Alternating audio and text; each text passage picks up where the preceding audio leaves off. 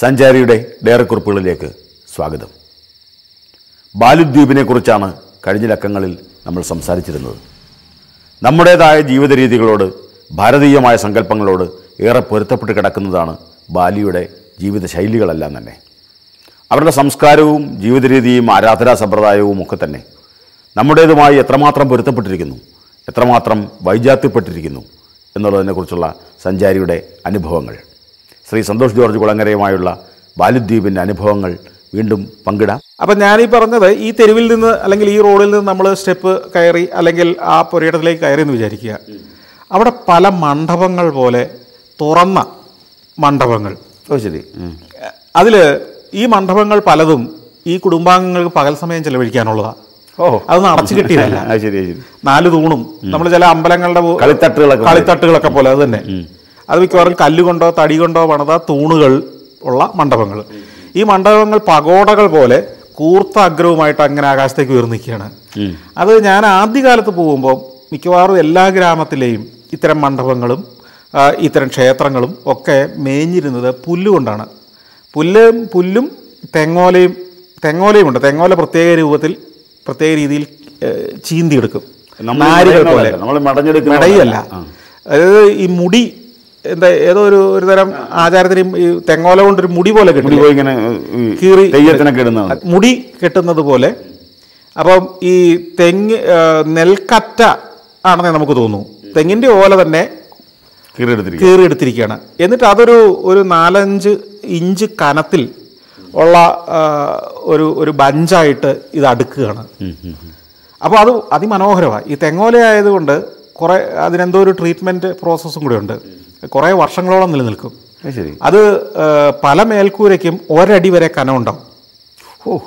ഈ തെങ്ങോലകൾ നേർത്ത നാരുകളാക്കി കീറിയെടുത്ത് അടുക്കി ചുറ്റോട് ചുറ്റും ഇങ്ങനെ വെച്ച് കഴിയുമ്പോഴേക്കും അതൊരു 1 അടി വരെ കനമുള്ള ഒരു മേൽക്കൂരയായിട്ട് മാറും. വെള്ളമൊന്നും ഒരു കാരണവശാലും. എന്ന് മാത്രമല്ല, ഇതിൻ്റെ ഒരു സൗന്ദര്യം അപാരമാണ്. അത് നല്ല കൂർത്ത മേൽക്കൂര, അതിൻ്റെ താഴെ ഇത്തരത്തിലുള്ള മണ്ഡപങ്ങൾ, ഇങ്ങനെ പല മണ്ഡപങ്ങളും പല കെട്ടിടങ്ങളും ചേർന്നതാണ് ഒരു വീട്. അത് കിടപ്പുമുറി എന്ന് പറയുന്ന ഒരു ചെറിയ കെട്ടിടമായിരിക്കും. അതിനകത്ത് ഒരു മുറിയേ കാണുള്ളൂ. അത് മനോഹരമായ ഒരു വാതിലും ജനാലകളും ചിത്രപ്പണികളും ഒക്കെയുള്ള ഒരു വീടായിരിക്കും. അതിൻ്റെ മേൽക്കൂര മിക്കവാറും ഇങ്ങനെ തന്നെ പുല്ലുമേഞ്ഞതായിരിക്കും. പക്ഷേ ഇപ്പോൾ അത് ഓട് മേയാൻ തുടങ്ങി. പ്രത്യേക രൂപത്തിലുള്ള ഓടുകൾ അവിടുത്തെ തന്നെ. പക്ഷെ അതും ഒട്ടും വൃത്തികേടായിട്ടില്ല. ഈ ഓല മാറി ഓടായി എന്ന് മാത്രമേ ഉള്ളൂ വ്യത്യാസം. എന്നാൽ അവിടെ ഒന്നും നമ്മൾ കോൺക്രീറ്റിൻ്റെ പരന്ന മേൽക്കൂരയോട് കൂടിയ ഒരു വീട് കാണില്ല ഇപ്പോഴും. ഈ വർഷവും നിങ്ങൾ സഞ്ചരിച്ചാലും അങ്ങനെയായിരിക്കും അവിടുത്തെ ഗ്രാമങ്ങളിലെ കാഴ്ച. ഈ ഓരോ വീടിനോടും ചേർന്ന് ഒരു ചെറിയ ക്ഷേത്രം ഉണ്ടാവും. എല്ലാ വീടിനോടും ചേർന്ന്. അതെ, അത് ചിലത് ഒരു ക്ഷേത്രമല്ല, ഒരു ക്ഷേത്ര കോംപ്ലക്സ് തന്നെയുള്ള വീടുകളുണ്ട്. പല ദൈവങ്ങൾക്ക്, പൂർവികർക്ക് ഒക്കെ വേണ്ടി പണിത ധാരാളം ക്ഷേത്രങ്ങളും ഉപക്ഷേത്രങ്ങളും. ചില ചെറിയ മണ്ഡപങ്ങളായിരിക്കാം, ചിലത് വലിയൊരു ക്ഷേത്രം തന്നെയായിരിക്കാം. അങ്ങനെ ഒരു ക്യാമ്പസാണ് ഒരു വീട്. അത് 10 സെൻറ്റേ ഉള്ളെങ്കിലും ഇതൊക്കെ ഉണ്ടാവും, 3 സെൻറ്റേ ഉണ്ടെങ്കിലും ഇതൊക്കെ ഉണ്ടാവും, 1 ഏക്കർ ഉണ്ടെങ്കിലും ഇതെല്ലാം അതിനകത്തുണ്ടാവും. ഇതുകൂടാതെ ഇതിൻ്റെ മറ്റൊരു ഭാഗത്ത് മറ്റൊരു കെട്ടിടം ഉണ്ടാവും. അത് അടുക്കളയായിരിക്കും. വേറൊരു കെട്ടിടമാണ്. അത് ആദ്യകാലത്ത് എനിക്ക് തോന്നുന്നത് തീപിടുത്തം ഇത്തരം ഓല മേഞ്ഞതായതുകൊണ്ട് തീപിടുത്തം ഉണ്ടാകുമ്പോൾ അടുക്കള മാത്രമേ കത്തിപ്പോവുള്ളൂ, മറ്റു വീടിൻ്റെ ഭാഗങ്ങളൊക്കെ സുരക്ഷിതമായിരിക്കും. അതുകൂടാതെ തന്നെ ധാന്യപ്പുര മറ്റൊരു കെട്ടിടമാണ്. അപ്പോൾ ഇങ്ങനെ ചെറിയ ചെറിയ മനോഹരമായ സുന്ദരമായ കുറേയേറെ വീടുകളുടെ ഒരു സമുച്ചയമാണ് ശരിക്കും പറഞ്ഞാൽ ഒരു വീടെന്ന് പറയുന്നത്. അതിൽ പല കുടുംബങ്ങൾ ചിലപ്പം വസിച്ചേക്കാം. ആ കുടുംബത്തിൻ്റെ ഒരു പരദേവതയായിരിക്കും ഈ ക്ഷേത്രത്തിൽ ഇങ്ങനെ കുടിയിരുത്തിയിട്ടുണ്ടാവുക. ഇവ നടന്നു പോകേണ്ട ഭാഗം മാത്രം നല്ല ചെത്തി മിനുക്കിയ നമ്മുടെ ഗ്രാനൈറ്റ് പോലെ, അതായത് റഫാക്കിയ ഗ്രാനൈറ്റ് പോലെ പണ്ടത്തെ ശില്പികൾ തച്ചന്മാർ കൊത്തിയെടുത്ത കല്ലുകൾ വിരിച്ചിട്ടുണ്ടാവും. ഈ കല്ലില്ലാത്ത ഭാഗമൊക്കെ നേരത്തെ പറഞ്ഞതുപോലെ പുല്ല് പിടിപ്പിച്ച് ഇന്ന് നമ്മുടെ കേരളത്തിലെ ഏറ്റവും ആധുനികമായ റിസോർട്ടിൻ്റെ മുറ്റം എങ്ങനെ കിടക്കുന്നോ എന്നതുപോലെ കിടക്കുന്നുണ്ടാവും. ഈ ഗ്രാമത്തിലും പൊതുക്ഷേത്രങ്ങളും ഒക്കെ ഉണ്ട്. ഈ പൊതുക്ഷേത്രങ്ങളും ഇത്തരത്തിൽ ഇവരുടേതായ ആ വാസ്തുവിദ്യാ ശൈലിയും പാരമ്പര്യവും അണുവിട തെറ്റാത്ത രീതിയിലാണ് ഡിസൈൻ ചെയ്തിരിക്കുന്നത്. ഇതിനകത്ത് കോൺക്രീറ്റിൻ്റെ ഒരു വൈകൃതം പണിതു വെക്കാൻ ഇന്നും അവർ ധൈര്യപ്പെടുന്നില്ല. ഇപ്പം നമ്മളുടെ ചില വിശ്വാസങ്ങളുണ്ടല്ലോ. നമ്മളൊരു ക്ഷേത്രം പണിയുമ്പോൾ ആ ക്ഷേത്രത്തിൽ ഇന്നതായിരിക്കണം രൂപം, ഇങ്ങനെയായിരിക്കണം അതിൻ്റെ സ്ട്രക്ചർ എന്ന് നമുക്കൊരു ശാസ്ത്രമുണ്ട്.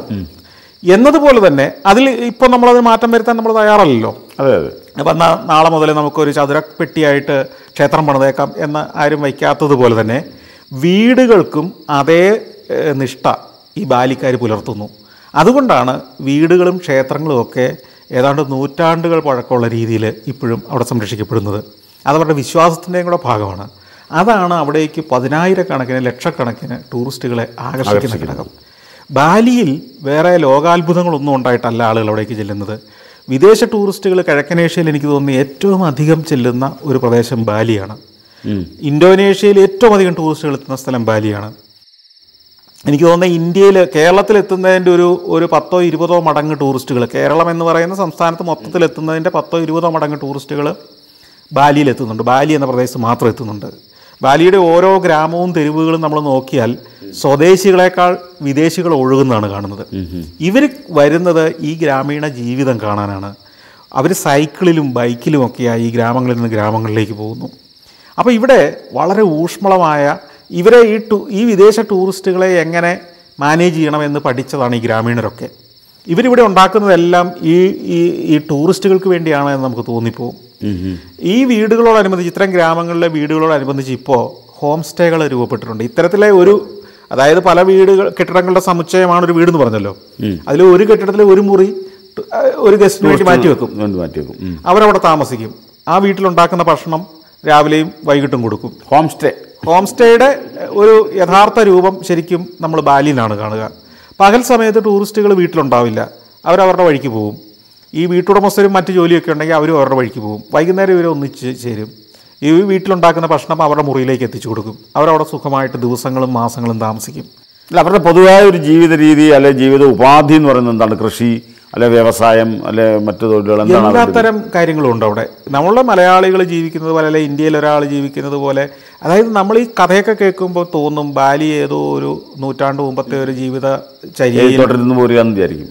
അല്ല, ഈ പറഞ്ഞ ഓരോ വീട്ടിലും ഏറ്റവും ആധുനികമായ ഇൻ്റർനെറ്റ് കണക്ഷൻ ഉൾപ്പെടെ വൈഫൈ സംവിധാനങ്ങൾ ഉൾപ്പെടെ ഈ ഗ്രാമം മൊത്തമായിട്ട് വൈഫൈ ചെയ്തിട്ട് വരെയുണ്ട് പലയിടത്തും. അത് ശരി.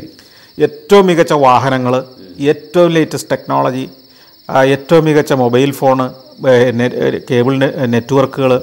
കേരളത്തിലെ ഒരു സാധാരണ പൗരനെ ആസ്വദിക്കുന്നതിനേക്കാൾ ആധുനികമായ സൗകര്യങ്ങൾ അവിടെ ആളുകൾക്ക് ലഭ്യമാണ്.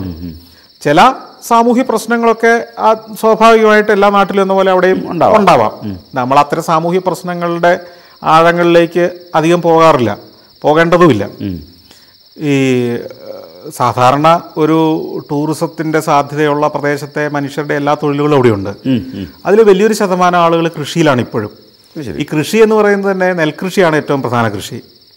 ഈ നെൽകൃഷി ഇന്നും ഒരു നൂറ്റാണ്ട് മുൻപ് കേരളത്തിലെ ഗ്രാമങ്ങളിൽ നമ്മൾ സങ്കല്പിക്കുന്ന ഒരു നെൽകൃഷി രീതി ഉണ്ടല്ലോ. ഇപ്പോൾ പാലക്കാടിൻ്റെ ഉൾഗ്രാമങ്ങളിൽ ആ ഒരു ഫ്യൂഡൽ കാലഘട്ടത്തിലെ നെൽകൃഷി പുലരുന്ന ഒരു കാലം സങ്കല്പിക്കുക. ഒരു ഇലക്ട്രിക് പോസ്റ്റ് പോലും ഇല്ലാത്ത നെൽവയലുകൾ, അതായത് ഒരു തടസ്സവും ഇല്ലാത്ത നെൽവയലുകൾ. അത്തരത്തിൽ ഉള്ള നെൽവയലുകളും അവിടെ കൃഷി രീതിയും പുലരുന്ന ഒരു നാടാണ് ബാലി. ഈ നെൽവയലുകൾ അങ്ങനെ പുലരാനുള്ള ഒരു കാരണം ഇവരുടെ വിശ്വാസങ്ങൾ തന്നെയാണ്. ഈ ബാലിയിൽ നെല്ലിന് തന്നെ നെല്ലിനൊരു ദേവതയുണ്ട്. ഈ കാരണം അരിയാണ് അവരുടെ പ്രധാന ഭക്ഷണം. ദേവതയാണ്. ആ ദേവതയുടെ ആഘോഷങ്ങൾ നിരവധിയുണ്ട്. അതിൻ്റെ പ്രത്യേക ആഘോഷ ദിവസങ്ങളിലാണ് ഇത് നെല്ല് വിതയ്ക്കുക. പിന്നീട് കൊയ്ത്ത് വലിയ ഉത്സവമാണ്. കൊയ്ത്തിന് ശേഷം വലിയ ആഘോഷങ്ങളുണ്ട്. അപ്പോൾ ഇങ്ങനെ നിരവധി മതപരമായ വിശ്വാസപരമായ കാര്യങ്ങൾ കൂടി കൃഷിയുമായിട്ട് ചേർന്ന് കിടക്കുന്നു. അതിൽ അവരിപ്പോഴും ഉറച്ചു വിശ്വസിക്കുന്നു. ശരി. അപ്പോൾ അതുകൊണ്ട് തന്നെ ഈ നെൽവയൽ തരിച്ചിടുന്നത് പോലും മഹാപാപമായിട്ട് ചിന്തിക്കുന്ന തരത്തിലുള്ള രീതിയാണ്. ഒപ്പം ഈ ബാലിയിലെ നെൽകൃഷി നെൽവയലുകളെ കുറിച്ച് പറയുമ്പോൾ നമ്മളുടെ കുട്ടനാടൻ്റെയോ പാലക്കാടിൻ്റെയോ ഒരു സ്വഭാവത്തേക്കാൾ ഉപരി ഒരു ഹില്ലി ടെറൈനാണ് പൊതുവേ. കുന്നുകളും താഴ്വരകളും നിറഞ്ഞ പ്രദേശങ്ങളാണ് ബാലിയിൽ കൂടുതലും. അപ്പോൾ ജലസേചന സൗകര്യങ്ങളൊക്കെ എങ്ങനെ ഉണ്ടാവും? അല്ല, ഇത് തട്ട് തിരിച്ചു കിടക്കുന്ന വിചിത്രമായ നല്ല ഫോട്ടോഗ്രാഫിക് സാധ്യതകളുള്ള നെൽവയലുകളാണ്. അത് വലിയ മലയെ പല തട്ടാക്കി തിരിച്ച് അതിൽ മുഴുവൻ വെള്ളം കെട്ടി നിർത്തി നമ്മളൊരു ആംഗിളിൽ നിന്നോ മുകളിൽ നിന്നോ നോക്കുമ്പം ഈ മലയിൽ എങ്ങനെ വെള്ളം കെട്ടി നിർത്തുമെന്ന് സംശയം തോന്നും. അത് മലയുടെ ചെരിവിനനുസരിച്ചുള്ള ഡിസൈനിലുള്ള നെൽവയലുകൾ. അത് ഞാറ് കിളിർത്തു വരുന്ന ഒരു കാലത്തൊക്കെ ആ മലയാകെ മനോഹരമായ ഒരു കാഴ്ചയായിട്ട് മാറും. ഈ വരമ്പുകൾ മാത്രം നെല്ലില്ലാത്ത ഭാഗവും ബാക്കി മുഴുവൻ നെല്ലിൻ്റെ ഒരു പരവതാനി ഇങ്ങനെ വിരിച്ച് കിടക്കുന്നത് പോലെയും. ഈ ഓരോ തട്ടിൽ നിന്നും അടുത്ത തട്ടിലേക്ക് വെള്ളം കൊണ്ടുപോകുന്ന ഒരു സംവിധാനമുണ്ട്. അത് നൂറ്റാണ്ടുകളായിട്ടുള്ളൊരു സംവിധാനമാണ്. അത് ഒരു വലിയൊരു ശാസ്ത്രം തന്നെയാണ് ശരിക്കും പറഞ്ഞാൽ. അതൊരു അല്ലെങ്കിൽ ഒരു ഭരണ സംവിധാനം തന്നെ അതിന് വേണ്ടിയിട്ടുണ്ട്. ഈ വെള്ളം എല്ലാ കർഷകർക്കും തുല്യമായ അളവിലും ആവശ്യാനുസരണവും തടസ്സം കൂടാതെയും കിട്ടാനുള്ള ഒരു സംവിധാനം നൂറ്റാണ്ടുകൾക്ക് മുമ്പ് തന്നെ അവരുണ്ടാക്കിയിരുന്നു. അതായത് ഈ നമ്മളുടെ ഓരോ നെൽപ്പാടത്തു നിന്നും ചെറിയ അരുവിയിലൂടെ അടുത്ത നെൽപ്പാടത്തേക്ക് എത്താനും അങ്ങനെ ഒരാളുടെയും കൃഷിക്ക് ദോഷം വരാതെയും എന്നാൽ എല്ലാവർക്കും ആവശ്യത്തിന് വെള്ളം ലഭിക്കുകയും ചെയ്യുന്ന ഒരു സംവിധാനമുണ്ട്. ഒരു വാട്ടർ അഡ്മിനിസ്ട്രേഷൻ എന്ന് വേണേൽ പറയാവുന്നൊരു സംവിധാനം. അതുപോലെ തന്നെ ഇവരുടെ ഈ നെൽവയലുകൾ കാണാനും ഈ നെൽവയലുകളിലൂടെ നടക്കാനും നെൽവയലിൻ്റെ ഓരത്തെ വീടുകളിൽ ഇത്തരം ഗ്രാമീണ വീടുകളിൽ താമസിക്കാനും വലിയ ഡിമാൻഡാണ് വിദേശ ടൂറിസ്റ്റുകൾക്ക്. കാരണം ഈ പാശ്ചാത്യ ടൂറിസ്റ്റുകൾക്ക് പ്രത്യേകിച്ച് ഓസ്ട്രേലിയയിൽ നിന്നും യൂറോപ്പിൽ നിന്നും അമേരിക്കയിൽ നിന്നൊക്കെ വരുന്നവർക്ക് ഇത്തരം ഒരു കൃഷിരീതി, കാർഷിക സംസ്കാരം, അതിനെ അടുത്തറിഞ്ഞ് അനുഭവിക്കാനുള്ള അവസരം ഇതൊന്നും വേറെങ്കിലും ലഭ്യമല്ല. കേരളത്തിൽ അത് വളരെ ഉണ്ടെങ്കിലും പക്ഷേ അതിനുള്ള അവസരം നമ്മൾ കൊടുക്കുന്നില്ല. കുട്ടനാട്ടിൽ പോലും നെൽകൃഷിയെ അടിസ്ഥാനമാക്കിയുള്ളൊരു ടൂറിസം വളർന്നു വന്നിട്ടില്ല. അതായത് നെൽകൃഷി എന്ന് പറയുന്നത് മറ്റ് പല കൃഷിയും പോലെയല്ല. അതൊരു കലാരൂപമാണ് ശരിക്കും പറഞ്ഞാൽ. ഏതാണ്ട് 3-4 മാസം നീണ്ടു നിൽക്കുന്ന ഒരു കലാപരിപാടിയാണ് നെൽകൃഷി, ആഘോഷം. അതിനെ ഒന്ന് ഫാസ്റ്റ് ഫോർവേഡ് ചെയ്താൽ അല്ലെങ്കിൽ ഈ 4 മാസത്തെ പ്രവർത്തനങ്ങളെ ഒരു 2 മണിക്കൂർ ആക്ടിവിറ്റി ആക്കി മാറ്റിയാൽ അതൊരു ഗംഭീര കലാരൂപമാണ്. അപ്പം അങ്ങനെ അതിനെ നമുക്ക് മാറ്റാൻ കഴിഞ്ഞിട്ടില്ല. പക്ഷെ അതിനെ നന്നായിട്ട് പ്രയോജനപ്പെടുത്തുന്നുണ്ട് ബാലി. ടെറസ് ഫാമിംഗ് എന്ന് പറയുന്ന ഒരു ഇതിനെ ടെറസ് ഫാമിംഗ് എന്നാണ് പറയുന്നത്. പല തട്ട് തിരിക്കുന്നത് അവിടേക്ക് നിരവധി ടൂറിസ്റ്റുകൾ എത്തുന്നത്. അതിൽ ആനപ്പുറത്തൊക്കെ ഈ നെൽവയലിൻ്റെ ഓരത്തൂടെ ടൂറിസ്റ്റുകളെ കൊണ്ടുപോകുന്ന സങ്കേതങ്ങളൊക്കെ ഉണ്ട്. അതുപോലെ തന്നെ ഈ ഏറുമാടങ്ങൾ അല്ലെങ്കിൽ എന്താ പറയുന്നത് കാവൽപ്പുരകൾ, ഇതൊക്കെ ഈ ഓലമേഞ്ഞ കാവൽ മാടങ്ങൾ ഈ പല നെൽവയലുകളുടെയും നടുക്ക് കാണാം. അവിടെയൊക്കെ പോയി ആളുകൾ ഇരിക്കുന്ന ഒരനുഭവമൊക്കെ ഉണ്ടല്ലേ. ടൂറിസ്റ്റുകൾക്ക് ഗംഭീരമായ ഒരു ഓർമ്മയായിരിക്കും അത്.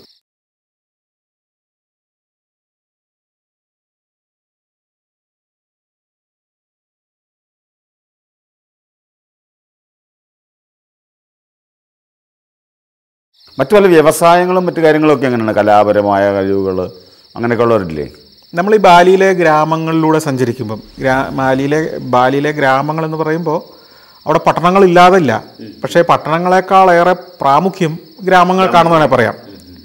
അല്ലെങ്കിൽ പട്ടണവും ഗ്രാമവും തമ്മിലുള്ള അകലം തീരെ ഇല്ല, ഇത് ലയിച്ച് കിടക്കുകയാണ്. അപ്പോൾ നമ്മളൊരു ഗ്രാമത്തിൽ നിന്ന് അടുത്ത ഗ്രാമത്തിലേക്ക് പോകുമ്പോഴോ അല്ലെങ്കിൽ ഗ്രാമങ്ങളിലൂടെ തന്നെ സഞ്ചരിക്കുമ്പോഴോ കാണുന്ന പ്രധാന കാഴ്ച വഴിയോരങ്ങളിൽ ഇപ്പോൾ വലിയ കരകൗശല കേന്ദ്രങ്ങൾ. ഈ കരകൗശല കേന്ദ്രം നമ്മൾ പറയുമ്പോൾ നമ്മുടെ മനസ്സിലേക്ക് സാധാരണ ഒരു മലയാളിക്ക് ഓർമ്മ വരുന്നത് ഇപ്പം നമ്മുടെ ഒരു ടൂറിസ്റ്റ് കേന്ദ്രത്തോടനുബന്ധിച്ച് ഒരു 2-3 ഷട്ടറുള്ള ഒരു പീടികയെ രൂപാന്തരപ്പെടുത്തിയെടുത്ത കുറച്ച് ഗ്രാമീണ കലാകാരന്മാർ ചിരട്ടയിലോ തടിയിലോ മുളയിലോ ഒക്കെ ഉണ്ടാക്കിയ രൂപങ്ങളെക്കുറിച്ചായിരിക്കാം. ഞാൻ അങ്ങനെയല്ല ഉദ്ദേശിക്കുന്നത്. ഇതൊരു വലിയ യാർഡാണ്. യാർഡെന്ന് പറഞ്ഞാൽ ഒരു 1/2 ഏക്കറൊക്കെയുള്ള ഒരു പറമ്പ്, അതിൻ്റെ നടുവിൽ വലിയൊരു ഷെഡ്. ഈ പറമ്പിലും ഷെഡിലുമായി 100 കണക്കിന് 1000 കണക്കിന് വൻ ശില്പങ്ങൾ. അപ്പോൾ അതിൻ്റെയൊക്കെ പെർഫെക്ഷൻ അപാരമാണ്. ഈ പെർഫെക്ഷൻ അപാരം എന്ന് ഞാൻ പറയുന്നത് പലതും ഞാൻ സൂപ്പർലേറ്റീവ് ഡിഗ്രിയിൽ പറയുന്നതല്ല. സഞ്ചാരത്തിൻ്റെ ബാലി എപ്പിസോഡുകൾ ഞാൻ കാണിച്ചിട്ടുള്ളതാണത്. അതായത് ശരിക്കും കലാകാരന്മാരാണ് ബാലിയിലെ ഒരു 50% ജനങ്ങളെന്ന് നമുക്ക് തോന്നിപ്പോവും. കാരണം ബാലിയിലെ എവിടെ വിൽക്കാൻ വെച്ചിരിക്കുന്ന ഒരു കരകൗശല വസ്തുവും അതിൻ്റെ പെർഫെക്ഷൻ കൊണ്ട് നമ്മളെ അത്ഭുതപ്പെടുത്തും. അതിൽ ഈ കലാരൂപങ്ങളുടെ മിക്കവാറും തീം നേരത്തെ നമ്മൾ പറഞ്ഞ പോലെ തന്നെ ഭാരതീയ സംസ്കാരവുമായി ബന്ധപ്പെട്ടതായിരിക്കും. ഇപ്പോൾ അതിൽ ഒരു ഉദാഹരണം പറഞ്ഞാൽ ഒരു ശില്പം, ഇപ്പോൾ ഒരു 1.5 ആൾ പൊക്കമുള്ള ഒരു ശില്പം, ഒരു യഥാർത്ഥ മനുഷ്യൻ്റെക്കാൾ അല്പം കൂടെ ഉയരമുള്ള ഒരു ശില്പം, ശ്രീകൃഷ്ണൻ്റെ ഒരു ശില്പമാണെന്ന് വിചാരിക്കുക. ഓടക്കുഴൽ ഊതി നിൽക്കുന്ന ഒരു ശ്രീകൃഷ്ണൻ, അദ്ദേഹത്തിൻ്റെ പിന്നിൽ ഒരു പശു നിൽക്കുന്നുണ്ടാവും. അപ്പോൾ ശ്രീകൃഷ്ണൻ ഓടക്കുഴൽ ഊതുമ്പോൾ ആ നിൽപ്പിൻ്റെയും ആ മുഖത്തെ ഭാവങ്ങളും അതിസൂക്ഷ്മമായ അംശങ്ങൾ വരെ ശ്രദ്ധിച്ചാണ് അത് കുത്തിവെച്ചിരിക്കുന്നത്. എന്ന് മാത്രമല്ല ഈ ഓടക്കുഴൽ വാദനം ആസ്വദിക്കുന്ന ഒരു പശുവിൻ്റെ എക്സ്പ്രഷൻ നമ്മൾ അത്ഭുതപ്പെടുത്തും. അതാണ് ഞാനീ പറഞ്ഞത്. നമുക്ക് പലപ്പോഴും ഗുരുവായൂർ പോലും വിൽക്കാൻ വെച്ചിരിക്കുന്ന ശ്രീകൃഷ്ണ പ്രതിമകൾ കണ്ടാൽ നമുക്ക് വളരെ സങ്കടം തോന്നും. പ്ലാസ്റ്റർ പാരിസ് ഉണ്ടാക്കി നീല കളറൊക്കെ അടിച്ച് നീല കളറങ്ങ് അടിച്ച് വെച്ചിരിക്കുന്നിടത്തുനിന്ന് അവിടെയാണ് ഞാൻ ഈ കലാകാരന്മാരുടെ ഒരു നാടാണ് ബാലി എന്ന് പറയാൻ കാര്യം. കാരണം ഇങ്ങനെ ഒരു കട, അങ്ങനെ ഒരു ഒരു ഒരു ഒരു കരകൗശല കേന്ദ്രമുണ്ടെങ്കിൽ അതിനപ്പുറത്തുള്ളതിന് ഇതിനോട് മത്സരിച്ചേ നിൽക്കാൻ കഴിയും. അത്രേ ഉള്ളൂ. അവിടെ ഈ നീല പെയിന്റ് അടിച്ച പോലത്തെ ഒരു ശ്രീകൃഷ്ണനെ വെച്ചാൽ വിറ്റുപോവില്ല. അപ്പോൾ ഈ 1-2 ടൺ വരെ ഭാരമുള്ള ശില്പങ്ങൾ അവിടെ ഉണ്ടാക്കുന്നുണ്ട്. മാസങ്ങളും വർഷങ്ങൾ കൊണ്ട് 2-3 കലാകാരന്മാർ ചേർന്ന് രൂപപ്പെടുത്തുന്ന ശില്പങ്ങളുണ്ട്. എന്തിനേറെ മഹാഭാരതത്തിലെ പ്രധാന സംഭവങ്ങളെല്ലാം ഒറ്റ ശില്പമാക്കി കൊത്തിയെടുത്തുകൊണ്ടിരിക്കുന്നത് ഞാൻ അവിടെ കണ്ടിട്ടുണ്ട്. കാർവ് ചെയ്ത് ഒരു 30 അടി നീളമുള്ള ഒരു ചുവരിൻ്റെ വലിപ്പത്തിൽ തടികൾ പലത് ചേർത്ത് വെച്ചുണ്ടാക്കിയ വലിയൊരു മതിലാണ്. ശില്പമതിൽ എന്ന് വേണേൽ പറയാം. ഇതൊക്കെ ഈ വിദേശികളെ ഉദ്ദേശിച്ച് മാത്രം. കാരണം അവിടുത്തെ കലയും സംസ്കാരവും ഇന്ന് നിലനിൽക്കുന്നതും വളരുന്നതും അതൊരു വിപണന വസ്തുവായി മാറുന്നതും വിദേശി ടൂറിസ്റ്റുകളെ കണ്ടുകൊണ്ട് മാത്രമാണ്. അത് നമ്മളിപ്പോൾ സാധാരണ അങ്ങനെ ഈ മോണ്യുമെന്റ്സ് പോലെ ചില സാധനങ്ങൾ ഉണ്ടാക്കി വെക്കുന്നതൊക്കെ എന്ന് പറയുന്നത് ഈ ചെറിയ രൂപങ്ങളായിരിക്കുമല്ലോ. അത് നമ്മൾ കരുതുന്നത് ഇവർ ബാഗിലിട്ട് കൊണ്ടുപോകാൻ പറ്റുന്ന വലിപ്പം വേണമല്ലോ എന്ന് വിചാരിച്ചിട്ടായിരിക്കാം. പക്ഷെ ബാലിയിലും അങ്ങനെയല്ല. ബാലിയിലും തായ്ലൻഡിലും ഒക്കെ ആ രീതി മാറിയിരിക്കുന്നു. തായ്ലൻഡിലൊക്കെ വീടുകൾ പോലും ഇത്തരത്തിൽ ഉണ്ടാക്കി വെച്ചിട്ടുണ്ട്. അതായത് ഒരാൾക്ക് താമസിക്കാവുന്ന ഒരു 20 അടി നീളവും 10 അടി വീതിയുമുള്ള വീട്, ഒരു ചെറിയ സിറ്റ് ഔട്ട്, ഒരു ബെഡ്റൂം, ഒരു കിച്ചൺ ഒക്കെയുള്ള വീട്. ഗംഭീര ദാരുശില്പ എന്ന് വേണേൽ പറയാവുന്ന തടി കൊണ്ടുവന്നത്. അപ്പം നമുക്കിത് കണ്ട് ഇഷ്ടപ്പെട്ടാൽ അതിന് ഓർഡർ ചെയ്യുക, അതിൻ്റെ പേയ്മെൻറ്റ് കൊടുക്കുക. ഇവരത് അഴിച്ച് പാഴ്സലാക്കി ഇതെങ്ങനെ തിരിച്ച് അസംബിൾ ചെയ്യണമെന്നുള്ള നോട്ടോട് കൂടി നമ്മൾ നാട്ടിൽ ചെല്ലുമ്പോഴേക്കും അവിടെ ഇത് എത്തിയിരിക്കും കണ്ടെയ്നറിൽ. അപ്പോൾ ഇത്തരം ഈ ശില്പമതിൽ എന്ന് പറഞ്ഞത് പോലും നമുക്ക് ഇഷ്ടപ്പെട്ടാൽ, നമുക്ക് ആസ്വാദ്യമായി തോന്നിയാൽ നമുക്കവിടെ ഓർഡർ ചെയ്യാം, അതിൻ്റെ പേയ്മെൻറ്റ് കൊടുക്കാം. പേയ്മെൻറ്റ് നമുക്ക് വില ഒരു ധാരണയിൽ എത്തിക്കഴിഞ്ഞാൽ, പണം കൊടുത്തു കഴിഞ്ഞാൽ അത് വിശ്വസിക്കുക ഇവരെ. അതിന് ടൂറിസം ഡിപ്പാർട്ട്മെൻറ്റിൻ്റെ ഒരു ഗ്യാരണ്ടി ഉണ്ട് ഇവർക്ക്. ശരി, അല്ലാതെ കളിപ്പിക്കില്ല. അത് നമ്മൾ കൊടുക്കുന്ന അഡ്രസ്സിലേക്ക് ഇവർ കണ്ടെയ്നറിൽ അയച്ചോളും. ബാലിയിലൂടെ സഞ്ചരിക്കുമ്പോൾ ഈ ചിത്രീകരണം നടക്കുമ്പം എനിക്ക് നിരാശ തോന്നിയൊരു കാര്യം, ഈ ഗ്രാമങ്ങളിലെ, ഈ ശില്പ ഗ്രാമങ്ങളിലെ പല കലാരൂപങ്ങളും അല്ലെങ്കിൽ ശില്പങ്ങളും വാങ്ങണമെന്ന് പണം ആവശ്യത്തിന് കയ്യിലുണ്ടായിരുന്നെങ്കിൽ, അല്ലെങ്കിൽ അത് ട്രാൻസ്പോർട്ട് ചെയ്യാനുള്ള സംവിധാനങ്ങളുണ്ടായിരുന്നെങ്കിൽ, അല്ലെങ്കിൽ അത് കൊണ്ടുവന്ന് പ്രദർശിപ്പിക്കാനുള്ളൊരു സ്ഥലമുണ്ടായിരുന്നെങ്കിൽ എത്രയോ എണ്ണം എനിക്കത് ഉപേക്ഷിച്ച് പോരാൻ പറ്റാത്തത്ര നമ്മളെ ഹോണ്ട് ചെയ്തിരുന്നു. അത്ര ഗംഭീരം പെർഫെക്ഷൻ എന്ന് പറഞ്ഞാൽ, ഞാൻ പറഞ്ഞില്ലേ, അതാണ് പെർഫെക്ഷൻ. കാരണം നമ്മൾ വെസ്റ്റേൺ ആർക്കിടെക്ചറിലും സ്കൾപ്ചറിലും ഒക്കെ പെർഫെക്ഷൻ നമ്മൾ കാണാറുണ്ട്, പലയിടത്തും ഉണ്ടത്. പക്ഷെ അതൊരു വെസ്റ്റേൺ സ്പർശമാണ്. ശ്രീകൃഷ്ണനെയോ ഹനുമാനെയോ രാവണനെയോ ഒന്നും അവരൊരിക്കലും ഉണ്ടാക്കാറില്ല. നമ്മളുടെ പൗരാണിക കഥാപാത്രങ്ങൾ മുഴുവൻ നമുക്ക് ഇന്ത്യയിൽ കാണാൻ കഴിയാത്ത പെർഫെക്ഷനോടുകൂടി, അതും ജീവൻ തുടിക്കുന്ന അല്ലെങ്കിൽ ശരിയായ ഒരു ചിത്രകാരൻ്റെ എല്ലാ ഭാവനയും വർഷങ്ങളോളം അർപ്പിച്ച് രൂപപ്പെടുത്തിയൊരു ഒരു ഗംഭീര ശില്പമായി നമ്മുടെ മുമ്പിൽ അങ്ങനെ നിൽക്കുകയാണ്. വേണമെങ്കിൽ നമുക്ക് എടുത്തുകൊണ്ട് പോകാവുന്ന മട്ടിൽ. അതോ ചെറിയ സൈസും അല്ല, വലിയ സൈസിലാണിതെല്ലാം. ഒരു 2 അടി 3 അടി വലിപ്പം മുതൽ അങ്ങോട്ട് 10, 12, 20 അടി വരെ വലിപ്പമുള്ള ശില്പങ്ങളാണ്. അപ്പം അതിനുള്ളിലൂടെയുള്ള ഒരു സഞ്ചാരം തന്നെ ഈ ഇത്തരം ഒരു ശില്പ ഗ്രാമത്തിലൂടെ, അവിടുത്തെ ഏതെങ്കിലും ഒരു കരകൗശല ശാലയ്ക്കുള്ളിലൂടെ സഞ്ചരിക്കുമ്പോൾ നമ്മൾ കാണുന്ന കാഴ്ച പലതരത്തിലുള്ള ആളുകളുടെ ജോലി ചെയ്യുന്നതാണ്. അതിലൊരാൾ ആദ്യം വന്ന് വലിയൊരു തടി കഷ്ണത്തിൽ സ്കെച്ച് ഇട്ട് കൊടുക്കും. പെൻസിൽ കൊണ്ടോ എന്തോ ഒരു ഉപകരണം കൊണ്ട് സ്കെച്ച് ഇട്ട് കൊടുത്തിട്ട് പോകുന്നു. അടുത്ത ഘട്ടത്തിൽ മറ്റൊരാൾ വന്ന് അതിൻ്റെ ആവശ്യമില്ലാത്ത ഭാഗങ്ങളെല്ലാം ചെത്തി കളഞ്ഞു പോകുന്നു. ഇത് പലരാണ് ചെയ്യുന്നത്, ഒരു സംഘമായിട്ടാണ്. അപ്പോൾ അതിൻ്റെ ഫിനിഷിംഗ് വർക്ക് മറ്റൊരാളാണ് ചെയ്യുന്നത്. പക്ഷേ ഇത് ഫിനിഷ് ചെയ്ത് തീരുമ്പോൾ ആദ്യം സ്കെച്ച് ചെയ്ത ആൾ മനസ്സിൽ കണ്ട രൂപം അവിടെ രൂപപ്പെട്ടിരിക്കും. അതിൻ്റെ ഈ എക്സ്പ്രഷൻ, ഞാൻ അത് കഴിഞ്ഞ് ഇത് അന്വേഷിച്ചു. ഇതെങ്ങനെയാണ് ഒരു ബാലി എന്ന ഭൂപ്രദേശത്തെ മനുഷ്യർ മുഴുവൻ ഇങ്ങനെ കലാകാരന്മാരായി മാറുന്നത്? അവിടെ 1930കളിലും 40കളിലും വലിയൊരു സാംസ്കാരിക മുന്നേറ്റം ഉണ്ടായി, ഒരു കലാമുന്നേറ്റം, ഒരു വലിയ വിപ്ലവം തന്നെയായിരുന്നു. പിതാമഹ ആർട്ടിസ്റ്റ് ഗിൽഡ് എന്ന് പറഞ്ഞിട്ടൊരു സംരംഭം തന്നെ ഇവിടെ ഉണ്ടായി. പിതാമഹ ആർട്ടിസ്റ്റ് ഗിൽഡ്. അതെ. അപ്പോൾ ആ പേര് തന്നെ ശ്രദ്ധിച്ച് നോക്കിയേ, പിതാമഹ എന്നൊക്കെ പറയുന്നത് ഇതെല്ലാം നമ്മളുടെ പേരുകളാണല്ലോ. അപ്പോൾ അവിടെ നമ്മൾ സഞ്ചരിക്കുമ്പോൾ ഇന്ത്യയുടെ ഒരു ഭാഗം എന്നോ ഏതോ ഒരു പ്രകൃതി ക്ഷോഭത്തിലോ മറ്റോ അടർന്ന് കുറച്ച് അകലേക്ക് പോയി കിടക്കുന്നു എന്ന് തോന്നുന്നു മട്ടില്ല അത് കിടക്കുന്നത്. നമ്മളുടെ അതേ വിശ്വാസം, അതേ ചിന്ത, അതേ ആശയങ്ങൾ ഒക്കെയുള്ള ഒരു ജനവിഭാഗം ഒരു 10,000-4,000-5,000 കിലോമീറ്റർ അകലെ നമ്മൾ തമ്മിൽ ഒരു ബന്ധവുമില്ലാതെ അങ്ങനെ കിടക്കുകയാണ്. എന്നോ അകന്നുപോയ സഹോദരങ്ങൾ. അപ്പോൾ ഈ പിതാമഹ ആർട്ടിസ്റ്റ് ഗിൽഡ് തുടങ്ങി വെച്ച ഒരു മുന്നേറ്റം അതൊരു വലിയ തരംഗമായി മാറി. ഇവിടെ നമ്മൾക്ക് സാമൂഹ്യ നവോത്ഥാന പ്രവർത്തനങ്ങൾ കേരളത്തിലുണ്ടായെന്ന് പറഞ്ഞതുപോലെ അവിടെ ഒരു സാംസ്കാരിക നവോത്ഥാന പ്രവർത്തനം നടന്നു. അതിൽ എല്ലാ ഗ്രാമങ്ങളിലും ചെറുപ്പക്കാർ, അതായത് ഈ ശില്പവിദ്യയും കലാവിദ്യകളിലും അല്ലെ ചിത്രവിദ്യകളിലും ചിത്ര അഭ്യാസത്തിലും മുഴുകുക എന്നത് ഓരോ ഗ്രാമീണ ചെറുപ്പക്കാരൻ്റെയും ഒരാവശ്യമായിട്ട് വന്നു. അപ്പോൾ അന്ന് അതൊരു ഫാഷൻ തന്നെയായി. അതായത് ഒരു ഗ്രാമത്തിലെ കൊള്ളാവുന്ന ചെറുപ്പക്കാരൊക്കെ ശില്പവിദ്യയിലേക്കോ ചിത്രവിദ്യയിലേക്കോ തിരിയണം, അതിൽ പഠനം നടത്തണം. അതിൽ അവർ തമ്മിലൊരു മത്സര തന്നെ ഉണ്ടായി. അതിലൂടെ ഏറ്റവും മികച്ച കലാകാരന്മാരുണ്ടായി. ഈ കലാകാരന്മാരിങ്ങനെ ധാരാളമായി ഉണ്ടായി വന്ന സമയത്ത് തന്നെയാണ് അവിടെ ടൂറിസം വളരുന്നത്. അപ്പോൾ ബാലിയുടെ സംസ്കാരം, പ്രത്യേകിച്ച് ഇന്ത്യൻ മിത്തോളജി, കിഴക്കനേഷ്യൻ സംസ്കാരം, ഇതിലൊക്കെ വലിയ കൗതുകമുണ്ട് സായിപ്പിന്. അപ്പോൾ അവർ വരുമ്പോൾ ഇന്ത്യൻ മിത്തോളജിയെ ശില്പങ്ങളാക്കിയും ചിത്രങ്ങളാക്കിയും ഏറ്റവും ഭംഗിയായിട്ട് അവതരിപ്പിച്ചിരിക്കുന്ന ഇന്ത്യയല്ല, ഈ ബാലിയിലെ ഇത്തരം ഗ്രാമീണ കലാകാരന്മാരാണ്. അതിൻ്റെ പെർഫെക്ഷൻ അപാരമാണ്. അതോടെ അതിന് വലിയ ആവശ്യക്കാരായി. അവർ ചോദിക്കുന്ന വിലയ്ക്ക് വാങ്ങിക്കൊണ്ട് പോകാൻ തുടങ്ങി. അതൊരു വലിയ വ്യവസായമായി മാറി. അതായത് ടൂറിസം എന്ന് പറയുമ്പോൾ നമ്മൾ കരുതുന്ന നൈറ്റ് ക്ലബ്ബുകളും മദ്യപാനവും പാർട്ടിയും അതിലൂടെ വരുന്ന പണവും മാത്രമല്ല എന്നാണ് ഞാനീ പറയുന്നത്. സാംസ്കാരികമായ മൂല്യങ്ങൾ നിലനിർത്തിക്കൊണ്ട് തന്നെ എങ്ങനെ ടൂറിസം വളർത്താം, അല്ലെങ്കിൽ നമ്മുടെ സംസ്കാരത്തെ വളർത്താനും നിലനിർത്താനും പുഷ്ടിപ്പെടുത്താനും ടൂറിസ്റ്റുകളുടെ പണത്തെ എങ്ങനെ ഉപയോഗിക്കാം എന്നതാണ് ഏറ്റവും ഭംഗിയായിട്ട് ഈ ബാലി കാണിച്ചു തരുന്നത്. ശരിക്കും ടൂറിസം അല്ലെങ്കിൽ വിദേശ ടൂറിസ്റ്റുകളുടെ വരവുണ്ടായിരുന്നില്ലെങ്കിൽ ശരിക്കും ഈ ശില്പികൾക്ക് ഒരു പണിയും ഉണ്ടാവുമായിരുന്നില്ല. അതെ, ശില്പങ്ങൾ അവിടെ നിന്ന് സാധിക്കണമല്ലോ. അതുകൊണ്ട് അപ്പോൾ ഡോളറുകൾ വന്നു തുടങ്ങി.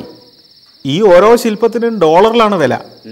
അപ്പോൾ അതോടെ ഗ്രാമങ്ങളിലെല്ലാം വലിയൊരു വിപ്ലവം രൂപപ്പെട്ടു. അത്യാവശ്യം കലാബോധമുള്ളവരെല്ലാം ഈ മേഖലയിലേക്ക് തിരിഞ്ഞു.